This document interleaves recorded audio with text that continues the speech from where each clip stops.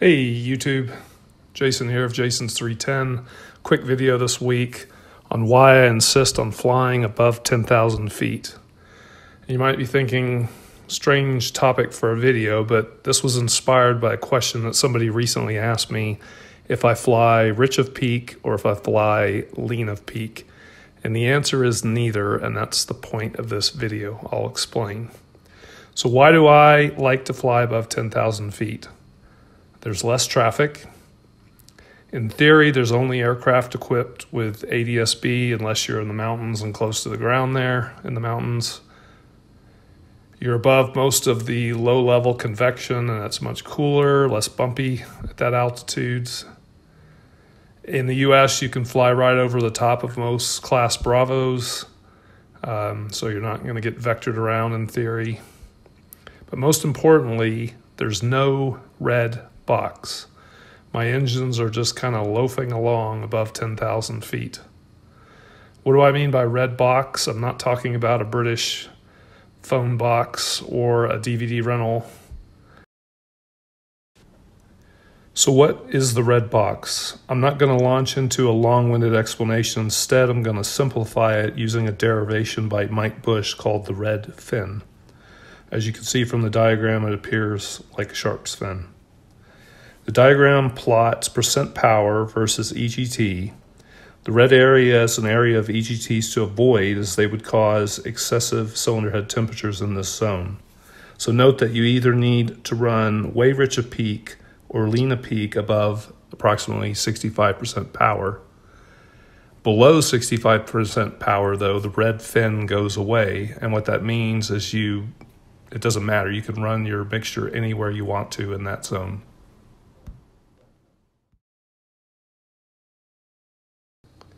Why might it be a bad idea to fly above 10,000 feet? I struggled to come up with some bullet points on this.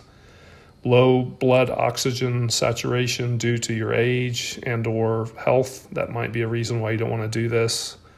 Icing, possibly.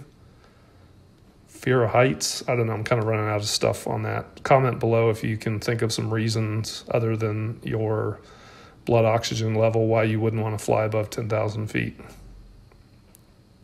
So let's look for my airplane, Cessna 310Q. Let's look at what percent power you're making at 2,300 RPM and wide open throttle for various altitudes. So at 7,500 feet, at a manifold pressure of 22 inches, you're making about 64% power.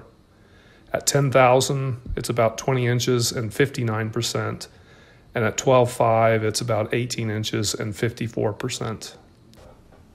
Here's the red box or red fin. Again, the red area being the naughty zone.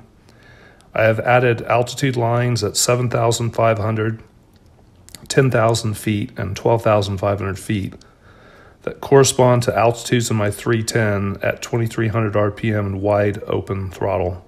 So those are the percent horsepowers at those altitudes and settings. As you can see above 10,000 feet, there is no red fin or red area. I can lean my mixtures to any setting I like because the engines aren't producing enough horsepower to generate excessively hot cylinder head temperatures. So let's look at how the numbers would pan out for flying a long cross country of around 800 nautical miles at either 7,500, 10,000, or 12,500 feet.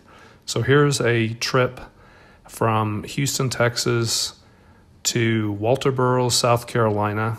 I just chose Walterboro because it was close to 800, 793, but we'll just call it 800, and it's close to sea level as well, just to keep everything simple.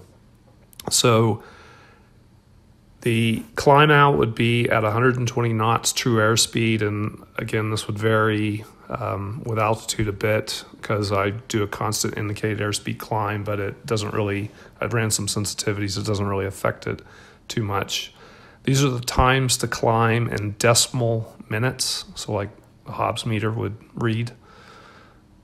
The climb fuel in gallons, so this includes taxi, takeoff, and all the way up to top of climb. and then the climb distance. So that's calculated as just taking 120 knots times the time to climb and working that out. So here are the aforementioned cruise settings. So 22 inches at 7,500, 20 inches at 10,000, 18 inches at 12,500. And these are the true airspeeds in knots. So 177, 174, and 168 knots at the respective altitudes. The fuel flow in gallons per hour. Then the cruise distance. So the trip total distance is 800 nautical miles. And from that, I subtract the climb distance from the climb section above, and that leaves the distance for cruise, and that includes descent. So in my airplane, I typically back off an inch or two, lower the nose, the fuel flow stays the same. You might pick up 5 knots in the descent, but again, it doesn't really affect the overall answer. The cruise time in decimal hours, and then the fuel burn during the cruise portion of the trip. So the total estimated time en route for the various scenarios are 4.56 hours, 4.66, and 4.82 hours. So obviously going higher takes a bit longer to get to your destination. And then these are the total fuel burns. So I use less fuel up high relative to cruising at, say, 7,500 feet. So if you look at the difference between cruising this trip at 7,500 feet versus 12,500, and yes, I know 12,500 is not an eastbound VFR altitude.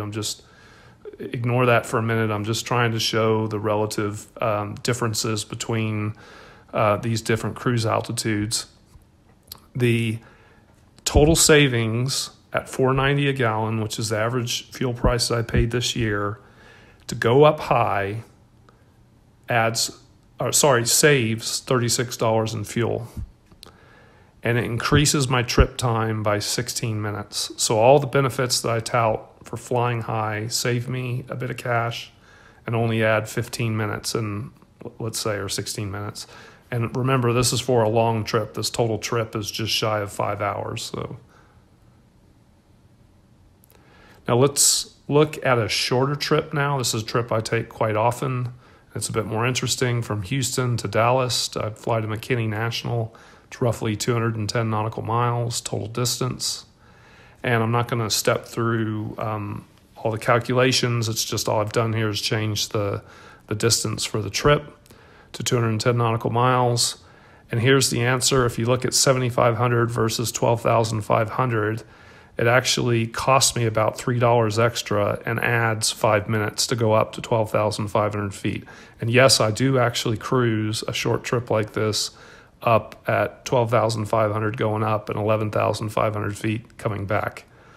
And the other interesting thing, if you look for 10,000 feet, the estimated time en route and the trip fuel, again, the times are kind of, the differences in time are pretty negligible, but from a fuel burn standpoint, the most efficient altitude for a short trip like this would be 10,000 feet because it burns just a little less fuel at that altitude. But again, it's peanuts really. So back to the original question that I get asked, do I fly Richa Peak or Lena Peak? Neither. That's the point. Above 10,000 feet, there's no need to choose. I simply lean my mixture to provide a smooth running engine and to obtain the desired true airspeed that I want. So what do I do if I'm just tooling around the countryside on my way to a fly-in or $100 hamburger? I still choose a power setting below 60% power and lean for smooth operation. The reason is I'm not in a hurry and it saves fuel. So that's how I choose to operate my airplane. I'm either up high, not in a hurry, or down low, not in a hurry. That's simple as that. So anyway, please comment below if you have any comments on how you like to operate your engine. More videos soon.